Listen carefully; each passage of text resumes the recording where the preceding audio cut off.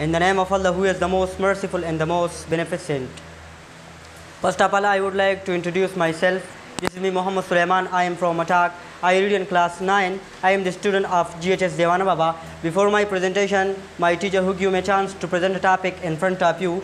Today, I am going to talk about past simple tense. How do you? Past simple tense, an action which happened in the past time. It is also called past indefinite tense. Syntax, and after that syntax means sentence structure, and keep in mind helping verb, and there is no helping verb in only positive sentences, and in negative sentences and interrogative sentences is only this is a helping verb for negative and interrogative. There is no helping verb for positive sentences. And main verb, we use this tense in second form of the verb. And after that, how to make positive sentences and past simple tense. I want to take some sentences. Like first we write subject he she it. These are subject, and after the second form of the verb. And positive sentences, I told you there is no helping verb in positive sentences. And after that, second form of the verb plus object. For example, I ate the meal. I wrote a story, and after that, how to make in negative sentences and this tense.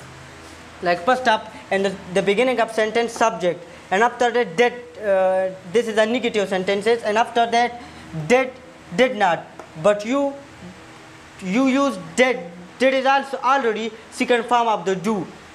And after that, if you write did already second form of the verb, but don't use second form of the verb, and this time we use first form of the verb. And after that, object.